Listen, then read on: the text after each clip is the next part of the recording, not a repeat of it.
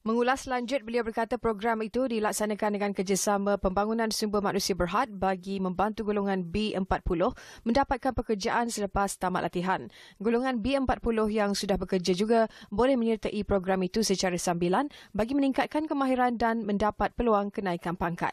Projek perintis program itu telah dilaksanakan di peringkat Ibu Pejabat Niosh di Kuala Lumpur disertai 50 peserta pada tahun ini dan 33 daripada mereka sudah mendapat pekerjaan. Beliau berkata cabaran bagi Niosh dalam melaksanakan program ini adalah memastikan peserta sepenuh masa mendapat pekerjaan selepas tamat latihan dan Niosh memerlukan kerjasama daripada pihak industri untuk menyediakan peluang pekerjaan.